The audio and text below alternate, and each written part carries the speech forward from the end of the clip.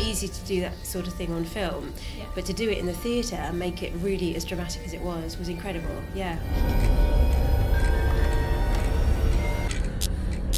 Everything goes dark and every noise counts, and you wonder, is that in the play, or is that the woman behind me? So you think you're doing okay in the first half, but then suddenly it ratchets it right up in the second half.